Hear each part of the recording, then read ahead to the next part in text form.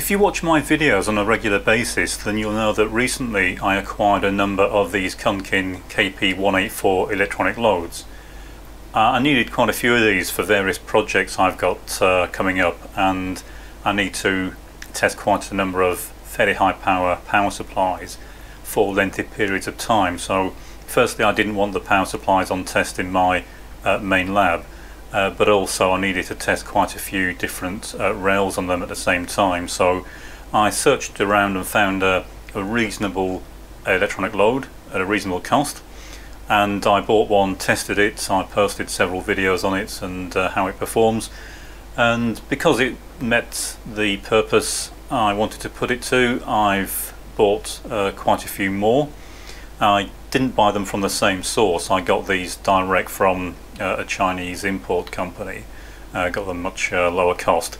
Exactly the same unit though. The original one I bought is the one on the right. The two most recent ones are the ones on the left, and I have bought some more. But because, as I always say with cheap Chinese equipment, it's fundamentally potentially good, but it does need carefully testing whenever you get it. And this video is really to qualify that statement and show what I found when I was testing these units. Even with a unit like a Rigol, I always fully test it before I put it into use. There's always a chance something happened to it in transit, or it may not have been manufactured correctly. And because the type of equipment I tend to work on is irreplaceable or extremely expensive or difficult to repair, I have to be very careful in the way I approach the repairs for it. And that's especially true considering the vast majority of it is not mine. So I tend to go through things like this very carefully. It's actually quite rare for me to find anything wrong with it, and sometimes it's quite difficult to identify faults even if they exist. So I thought I'd show a fault I'd found with one of these three units, and as I'm going through, I'm not going to say what it is to start with. As we go through, as soon as you think you know what it is, leave a comment. But I've got all these three set the same way. This is the first part of the testing I do on these. So I've got them all set the same. They're on constant resistance, set to 50 ohms. I haven't turned the beepers off on the new ones. That's how I know that I've finished testing them. I turn the beeper off as the last step. So if they're still beeping, I know they're not tested. So they're all set to exactly the same constant resistance, 50 ohms. I've got the two on the outside. The right hand one is connected to channel 2 on the Rigol, and the left hand unit is connected to channel 1 on the Rigol, and the center one currently, as you can see, is not connected to anything. I've got both channels on the Rigol set the same, 10 volts with 0.5 amp current limit, the same with channel 2. Channel 3 I'm not using, and what I'll do now is turn the two channels on, and you can see that on the electronic loads I'm getting 10 volts showing, no current of course because the load is not switched on, the input's not switched on, and similar sort of voltage on the first unit. The discrepancy is obviously just calibration differences, and that's fine, that's what it should be doing. If I turn them both on, then we can see we're drawing about 200 milliamps on both of them, which is correct. 50 ohms with 10 volts across it, so they're fine, and we're seeing the same thing on the power supply. And because on the Rigol channel 1 is floating relative to channels 2 and 3, the ground on channel 2 and or the negative on channel 2 and 3 are wired together, but while channel 2 are floating with respect to mains earth, it's a completely separate supply for channel 1. So channel 1's floating, channel 2 and 3 are floating, but channel 2 and 3 are tied together. That means that what I should be able to do is take the mains reference ground, which is what I have this now plugged to on the Rigol. So this green terminal on the Rigol is connected to mains earth, ground. I should now be able to connect this to any of these pins without anything bad happening.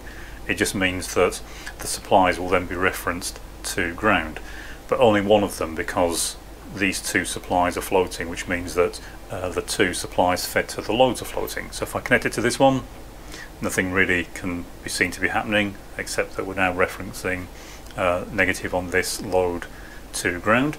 I can do the same thing with the positive terminal. I can do the same thing with this one, and I can do the same thing with this one. So that's all fine. That's exactly what you'd expect. Two floating supplies feeding two floating electronic loads, and I can ground earth reference any of them. However, if I now transfer these terminals from either one, doesn't really matter, to the middle load, I'll turn this one off, I'll turn this one on. So it all seems fine. We're still drawing 200 milliamps, 200 milliamps on both loads, all looks fine. Until I bring my ground reference in. If I connect it to this one, notice again nothing really happens, still 200 milliamps. I can put it onto here, still exactly the same. However, if I put it onto this one, this terminal, you can see we've maxed out at half an amp. Put it on this terminal, nothing, it's fine. So there's obviously something wrong with this load. If I turn the input off, nothing changes, we're still drawing half an amp. If I disconnect, it's fine. So there's something wrong with this load. I need to take it apart and find out what it is. I could send it back, of course, but shipping this back to China and the chance of getting it replaced is fairly remote. I didn't pay a great deal for them. I don't think the company I bought it from is selling dodgy units. I think they're all the same. This is just unfortunate. This one has a fault. And I think it's actually the positive terminal that's connected to earth reference. Otherwise we'd get a high current flowing when I plug it into this terminal. And I don't. I get it when I plug it into this one. So I think it's actually the positive terminal that is connected to earth ground reference. So I'll turn it all off and we'll get the test meter and see if we can figure out what's going on. Okay, so this is the unit I think we have an issue with. I'll get the test meter and we'll do a few measurements and see if the positive terminal is indeed connected to mains ground reference. So I'll connect to the ground pin on the main socket, and as we can see there is indeed a dead short. If I go to the negative terminal on the front, there's nothing. With the positive terminal, it's a very firm connection to earth ground reference. So I'll take the cover off, we'll have a look inside and see if we can figure out what's going on. Okay, I have all the screws removed. Notice we've got a quality inspection sticker here, dated the 20th of the 1st, it looks like 19, so I'm not quite sure where this has been for the last year, or maybe they just got the date wrong when they filled this in. Either way, as I've said previously, these stickers aren't really worth the paper that they're printed on, so I'll destroy my warranty and I will get the cover off and see if we can figure out why the positive pin is connected to ground.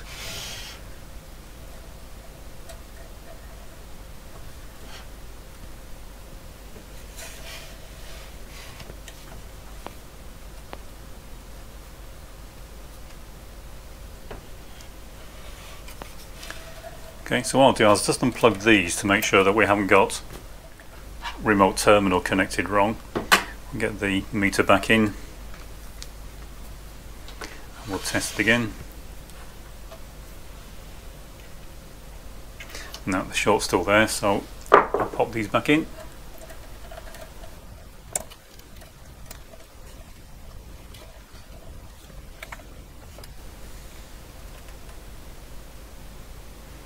Well, I can't see anything obvious at the moment as to why we have a dead short.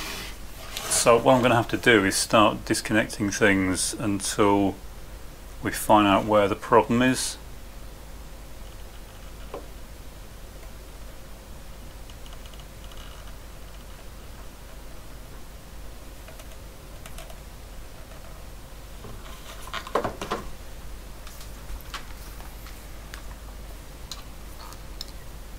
So this is our positive terminal.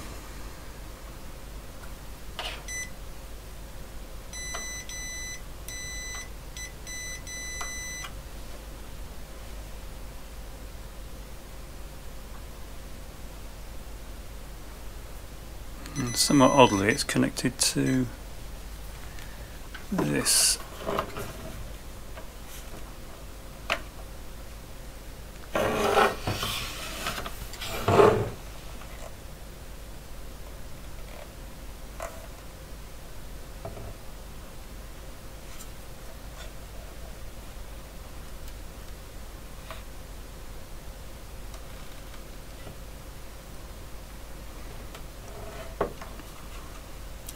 Okay, so I'm suspecting that what's happened here is this has been dropped, and we can see this transformer is bent right over and it's pressing very hard against this screw, so I'm suspecting the short is actually at this screw head.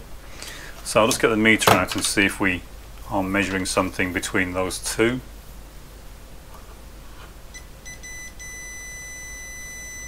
And I'll just bring the meter in so you can see it.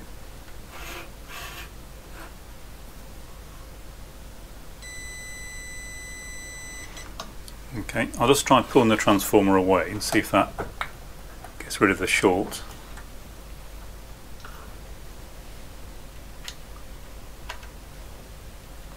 And it does. So it looks like it's a mechanical issue. It's been dropped on the way here. This transformer's bent over, and the screw head coming through the power device that's obviously connected to this heatsink, which is in turn, for some bizarre reason, connected to the positive terminal on this PCB, is obviously shorting out to ground, this transformer of course being grounded. So what I'm going to do is I'm going to just pop the transformer out, straighten the mounting brackets, bent up here, you probably can't see it. I'll put it back in and then we'll rerun the test and see if we've cleared the fault. Okay, I've got the transformer out of the load. I had to pop the bottom plate off to get it out. There wasn't enough space to get it through the gap. While I've had it out, I've straightened the two mounting ears, and I've also put a thick layer of high temperature insulation on the top just to make sure it can't happen again. This is the same insulation that I use on transformers, and I've held that down with some good quality tape. So that's not going to short out again even if it gets dropped. I've checked to make sure there's no other damage down there. It's just luckily just hit the screw. Doesn't seem to have done any damage to anything else. There's no damage to the transformer. So I'll pop this back in, reassemble the load, and we'll give it another test. So I've got the transformer fitted back in. It's now nice and solid, so it's not going to move, but just in case, it's got some insulation on top. The other thing I've done is, I was quite surprised that these are actually connected directly to the positive terminal, because this is a 150 volt load, so this could have 150 volts on it. So what I've done as well is just put an insulation pad on each side of the heatsink, and because this is so close to the outer panel, when this is on course, this is grounded, and there's only a few mil gap, so if you were to squeeze the load hard enough, there is a potential for shorting out on the inside of the case. So by putting a pad on the inside like this, it'll prevent it from doing that. You won't be able to push the metal side in hard enough. This isn't connected to anything, I've checked that, and it's just these two pieces that are connected to the high voltage. So I've tested all the rest of it, it all looks fine. I can't find anything else that's in danger of shorting out, so I will now put the outer cover on, and then we'll get on and retest it. Before I took the cover off this, I was poking fun at this label. I still think they're pointless, but I would say here that chances are this did work when it was tested in the factory. I'm fairly confident that this damage occurred in shipping. I still don't trust these, but whoever tested it, if it was tested, I'm pretty sure that it probably worked at the time. Okay, we'll get it tested. I've got them set up exactly as I had them in the first test. I have checked this with the multimeter of course, but we'll just run it through a final check anyway. I'll turn on the two supplies. They're connected as they were before to the two outer electronic loads, and they're reading fine. I can take our ground earth reference lead, I can plug it into any terminal, and we don't get any high currents flowing. Turn them both on, do the same test again, and you can see we're still not getting any issues. I'll move the terminals to the middle load and we'll test again and see if the problem has gone away. So I'll try it on the negative terminal. That's fine. On the positive, and that's fine. So as you can see, the problem's gone away. It was just the transformer was shorted out. So it's well worth checking if you get one of these. In the first one I had, if you did see the video, the transformer was loose, and in this one it's canted over. This third one's actually fine, I have looked, but these two potentially had an issue. So that's 2 out of 3. So if you do get one, it's well worth checking that. If it's happened on one, almost certainly it can happen on another one. And if you do happen to fall foul of shorting something out, then it could ruin your whole day. So it is well worth spending 5 minutes just checking that.